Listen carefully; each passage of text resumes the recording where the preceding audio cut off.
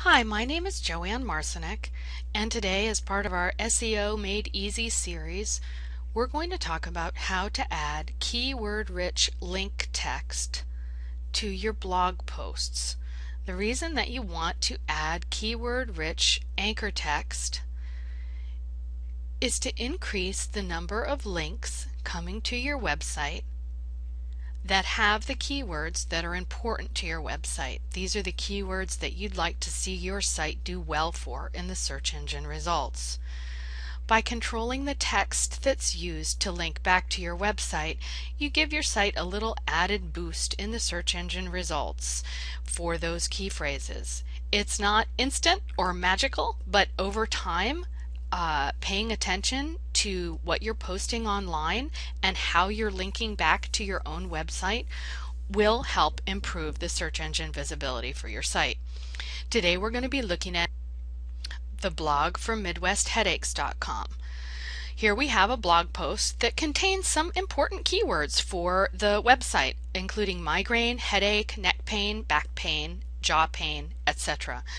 So what we're going to do is pop over to a generic blogging platform.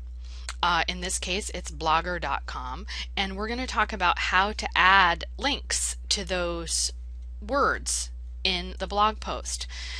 Basically, all you need to do is find the keywords that you want to use as your link text, and this is something that's going to link back to your website. In blogger.com, it actually is the word link. In WordPress and other blogging platforms, often it will be a chain link or a little globe to indicate that you are linking to something out on the World Wide Web. So I'm going to click on link, and this will open up a dialog box that shows me that I can put in a URL that will link these words back to a specific place on the Midwest Headaches website.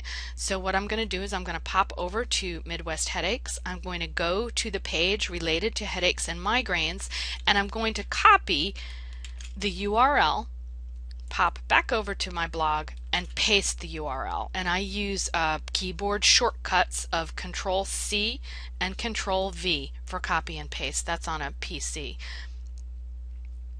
Click OK, and now as you can see, these words become underlined text and they go back to the specific page on the Midwest Headaches site that's related to migraines and headaches. We can do the same thing with neck pain and back pain. Go to the page on the site that's related, go back to your blogging platform and add that as a link.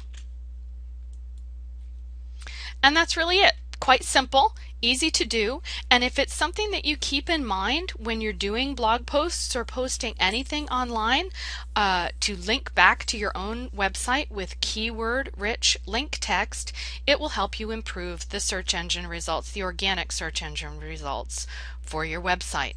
So thanks so much for listening and have a great day. If you need further information, you can visit AskJoanne.com.